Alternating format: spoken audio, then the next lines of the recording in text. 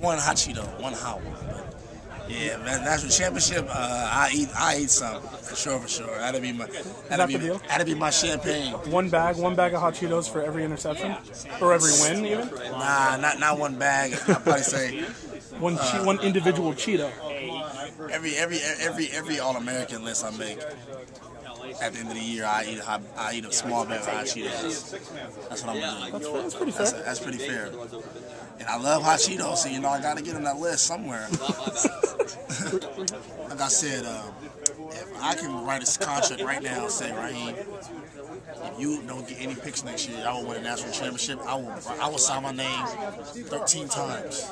Yeah, but then you're not going to get All-American, and then you're not going to get the Cheetos. Yeah, how would they pay you? That's all good. You gotta balance out the Cheeto deal. I get that ring. The ring is the bling. It's the best ever. I don't care about no Hot Cheetos. I can pawn a ring and get money and buy me Hot Cheetos I want. I'd have been on American before. It's something, but hey, you gotta win games, man.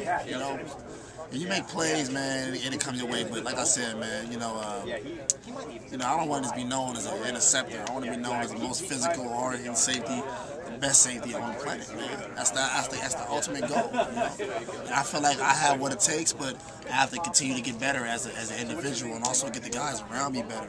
So, like I said, man, all I'm worrying about right now is Kansas State, and I'm worrying about the workout I got tomorrow.